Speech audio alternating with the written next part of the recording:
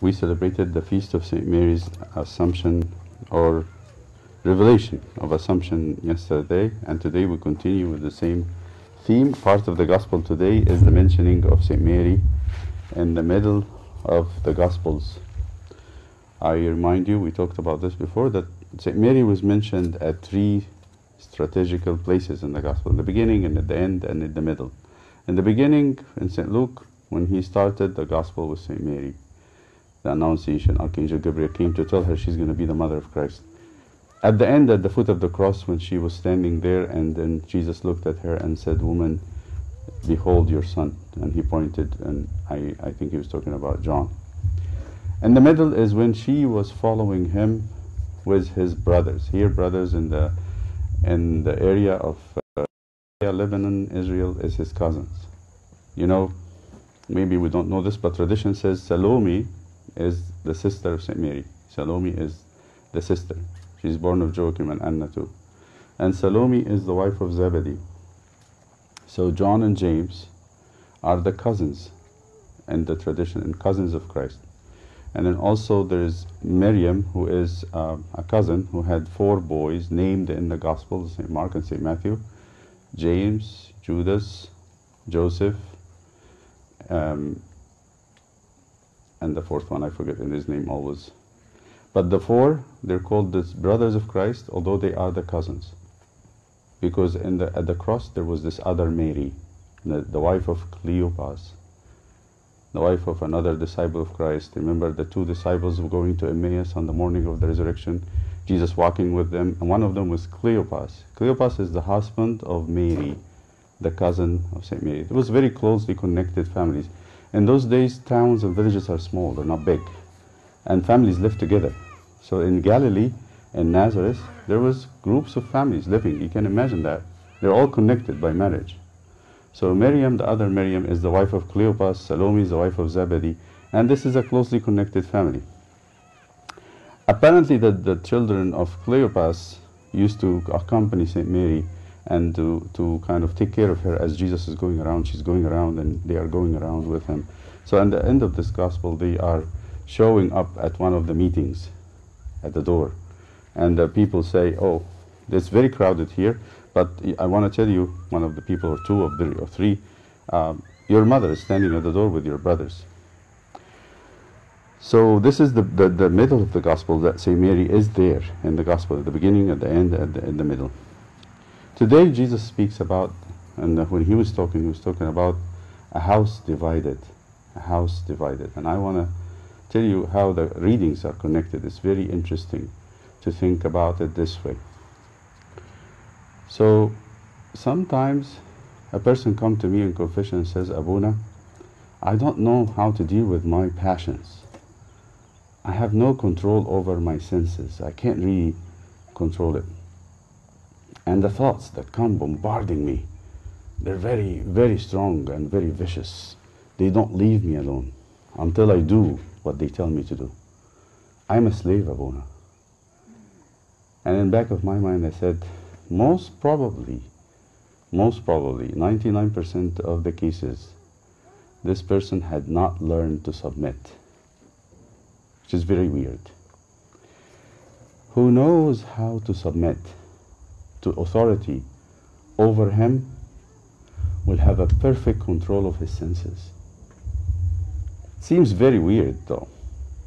How can a person who learned to submit be able to control his senses?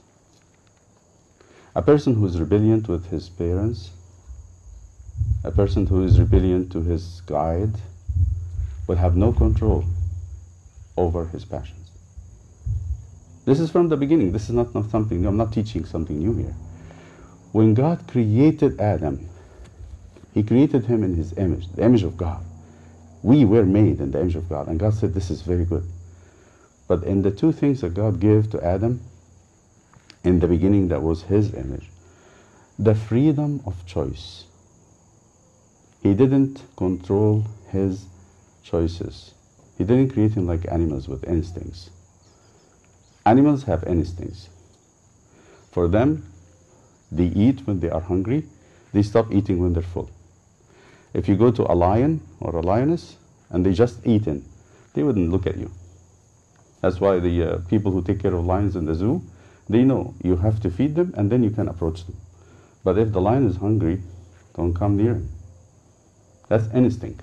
They cannot really deal with instincts. But humans, why we see that? We see people losing control over their eating. They have lost control over their appetites. Appetites are completely out of order. Why? Because the humans is a house divided. House divided. So God created them with free choice. That's His image. And what is the second one? He created them authority. When He created them, in the minute He created, as Adam is coming out from the dust, waking up, He said, take dominion over the earth. Take dominion over the creation. I want you to be my image to them. That's why it was easy for animals to come to Adam and treat him like their father, their caregiver. They were not afraid of him. You hear in the garden that Adam actually is naming the animals. How was that done? God said to the animals, go to him. He will tell you what your name is. They go to him and he would say, you're called a dog. You're called a cat. You're called a camel. You're called whatever. So how did he get this authority? As an image from God, because he was under God's authority. He was in the presence of God. It's yours, I think. Can disconnect this one? If you can disconnect this one. If he is, it's this one, I think. It's disconnected. Yeah. Turn it off. So if he is under authority of God, he will have perfect dominion of creation. But what happens when Adam disobeyed God? Do you see today, like animals come to you, except if you force a dog, you buy a dog and you feed it, or a cat, it will come to you. But other than that, animals run away from us.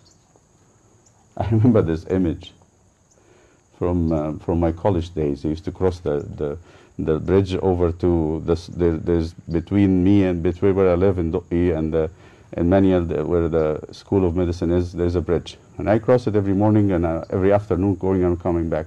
And this bridge leads to the slaughterhouse, the government slaughterhouse. And there was always every morning, or especially on Thursday, I remember a group of camels. A man leads a group of camels with a red stamp on them, they eat camels in Egypt. So they go to the slaughterhouse to be killed from Giza to Cairo. I remember that, and I will never forget it. One camel makes a U-turn and run with all its speed, run frantically, jumping over cars and jumping over people. And I said, that's a smart one. He knew he's not going for something nice. He's not going to be fed. All right, so we are becoming very dreadful to humans, to animals, and to each other, of course. Why? Because we lost our authority. We don't have it. And we lost our authority over our own self. And that because we have lost the submission to God. So let me tell you about why this is important, because in the readings today, we have, the first part is from St. Paul. And St. Paul speaks about the what we call schisms. People who refuse the authority of St. Paul as an apostle, and they want to teach something different. And he said, beware of those. And he said about them, they speak nice words. They actually very attractive in their talk, but they're going to take you away from the church, and they will divide the church. We hear about this, it happens all the time. You hear about a priest, you hear about a deacon, you hear about someone talks very nicely, attracts people, and then all of a sudden he takes them away from the main church and wants to have their own group. It happens all the time. It happened recently. And it becomes a big pain and big ache in the church. It keeps happening over and over again. The second thing from St. Peter says, wives, submit to your husbands, and husbands submit, or slaves submit to your masters, servants submit to your bosses, even the evil ones that don't really act nicely. Why is he saying that? Because of our own sake. When we are under authority, we, submitting, become in authority. That's the secret. So today, Jesus in his talk in the gospel, was standing there, and then he actually casted demons at the beginning of that chapter that we read, the last part of it, casting demons. And people started to follow him. He started to heal. This is the beginning of the gospel. This is Mark chapter 3. And people started to gather. Big crowd. Very big crowd. And what happened is that the Pharisees actually was very intrigued. So they traveled from Jerusalem down to Galilee, or up to Galilee, big distance on foot or by mules or whatever. They came there and they saw this. And then Jesus' brothers that I told you about heard that he's stirring up a big crowd, and he's making disciples, and he's sending them, and now he's going through the towns. They said, oh, wait a second, he's getting out of control. We have to lay a hand on him and bring him back. You know, when you have somebody crazy in Egypt, what do you usually do? They tie him up, take him to the psychiatrist, put him in a hospital. That's what they wanted to do with him. They said he's crazy, he's out of his mind. That's his cousins. The Pharisees said something different. They couldn't do that. The Pharisees are not his family. What did they say? He's not crazy, he has a demon. He's demon possessed. He's having a demon to cast demons with. And Jesus said, that's division. If a house is divided against itself, cannot stand. This is the big rule that you and I have to listen to. The house means husband, wife, and children, but the house is also me. When I am actually at rebellion, I am rebellious against authority. That's why the apostles are talking, don't be rebellious. You're undermining your own authority.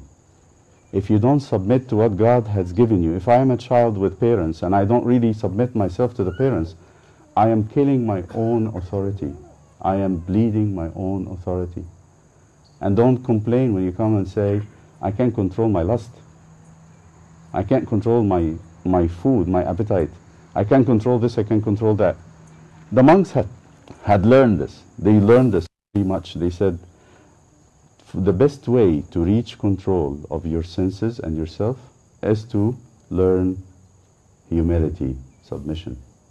Humility cannot be learned without a person in my life that actually represents the authority of God to me. So in the garden, there was nobody. It was God. It was the Lord. Christ comes to visit Adam and Eve. He gives them the commandment, and he leaves and comes, leaves and he comes, and they got used to that. But then when he's not here, they're tempted to revoke, to repudiate, to cancel that control. So what happens when they did this? Who lost? Did God lose anything? No. God didn't lose anything. They lost. They lost their authority over themselves. They lost authority over the animals and the nature that God gave them. They lost authority over everything. In the prophets, in one of the best pieces, I think it's from Micah, when Micah said, what would the Lord ask of you? What would the Lord ask of you? He said 3 things. Do mercy, acts of mercy, love justice, and walk humbly with your Lord. Walk humbly. What does it mean to walk humbly? That I will submit myself to God, and to whoever God puts in my life as my guide, as my caregiver, as someone who takes care of business. This means I am humble with my parents. I'm humble with my authority if I am an under authority or a boss at work. I don't really think of myself better than them, even if they are not good. It's not my job to judge anyone. It's my job to submit. Unless they ask me something that is against the commandment of God. And when I do this, this is the secret that you can be on top of yourself. Don't ask to have a charge of your senses and your appetites when you yourself are not submitting. Because any house divided cannot stand. That is the rule. You want to be smart, you want to do things right, don't complain, go and do the work. And the work is to act humbly. And this would teach us also humility in prayer. When we are humble in prayer and we submitting, we get grace. For God gives grace to the... answer this one. God gives grace to the humble, and he resists the proud. Thank you. God gives grace to the humble and resists the proud. This is the rule. We cannot really break it. We cannot remake it. We cannot put rules like that. So you want your house to be in order and have energy. Act in humility. That's why I want to end with St. Mary at the end. Why is St. Mary brought here? Because how you can think about humility and not bring in St. Mary? When she, to the angel who appeared to her, she said what? I don't understand. It's very difficult. It's a mystery. But behold, I am the handmaiden of the Lord. Let it be to me according to your saying. All her life, she was that submissive. She's a queen. And she knows that she's a queen, but she was submissive. All her life. She never had resisted the will of God or people that took care of her. They told her, you have to go to the temple. She went to the temple. You have to come out of the temple and get married. She got out of the temple and got married. You're going to be the wife of Joseph. She's going to be the wife of Joseph. Stop. We're not going to do anything with this. We're going to have you as the mother of Christ. Oh, I'm going to be the mother of Christ. I am the handmaiden of the Lord.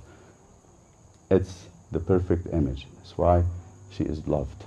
She has a lot of grace. And that's why she is full of grace. If she is full of grace, according to our equation, then she is full of, what's the key word? Humility.